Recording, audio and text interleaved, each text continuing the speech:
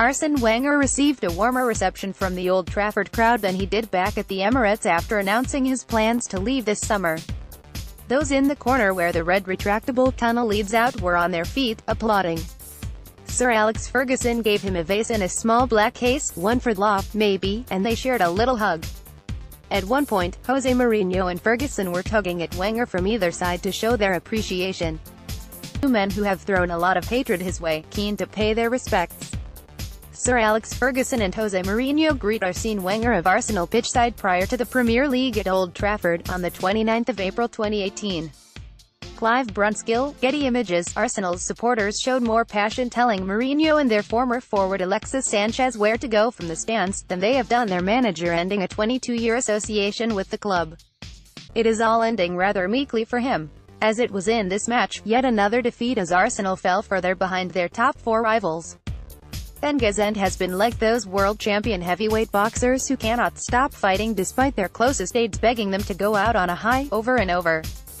Wenger has been jabbed punishingly to his knees, by the fans, by failures on the field and off it, finished off ultimately by a man in his own corner, Ivan Gazidis, although with a knife to the back rather than a right hand to the temple.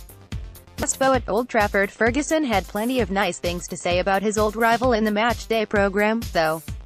There are some great clubs and some fantastic competition in the Premier League now, but United against Arsenal was great for the game, he said. It made the Premier League. Read more. Arsène Wenger prepares to exit the theatre of dreams stage one last time. It is a bold claim, but in many ways the rivalry did. For 8 years in a row the title switched between them in a stretch of time which signified the early boom in the Premier League. They provided the drama and the debate, the rose and the rage, the success and the struggles at the top that have come to define English football, now shared out amongst a few. They did not make football, but they played a significant role in what the Premier League has become.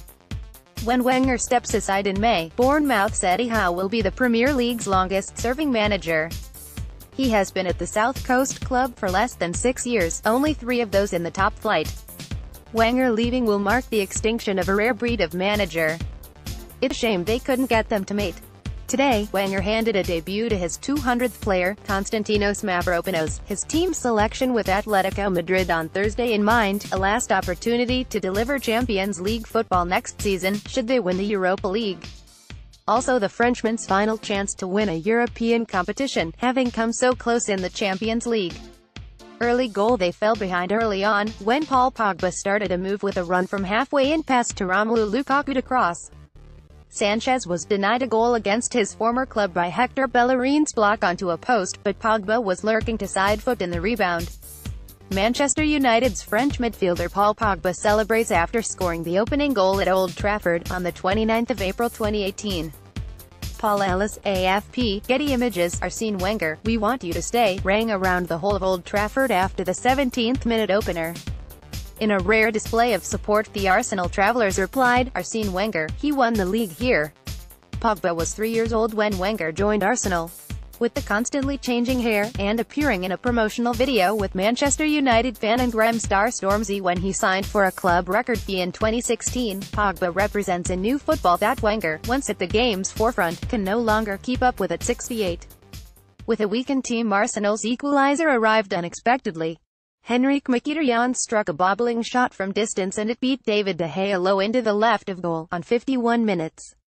The Armenian, who signed for Arsenal in the swap deal with Sanchez in January, did not celebrate against a club he made 26 league starts for and represented for 18 months. Then in stoppage time Marouane Fellaini headed Wenger to yet another defeat in these parts. It was a long way for Arsenal's supporters to come to watch a second string at what was once their highlight of their season. It was a long way for many of United's supporters to come, too, although at least they got to see their side win before returning on the train back to London. As Wenger walked away for a final time, the result marked 4,242 days since he last won in the Premier League at Old Trafford, a number which will now increase into eternity. More from Sam Cunningham. Arsène Wenger prepares to exit the theatre of dreams stage one last time. Unbelievable. Mohamed Salah can take Liverpool all the way in the Champions League World Cup heartbreak as Oxlade-Chamberlain is ruled out.